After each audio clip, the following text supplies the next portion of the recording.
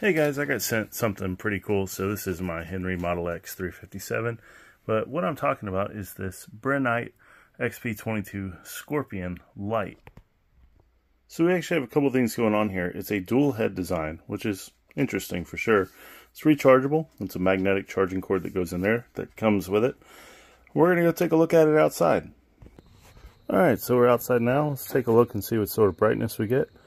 So as you can see, even with both of those heads, they kind of converge and you get a halfway decent hot spot and some good spill and some shadow with the barrel being on the left side of the light output, but pretty interesting. So we're definitely going to be putting this thing through its paces.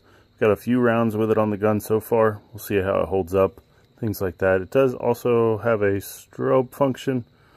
Yeah, I'm not sure how well the camera picks it up. I don't use strobe, but neat concept for sure. Let me know your thoughts down in the comments.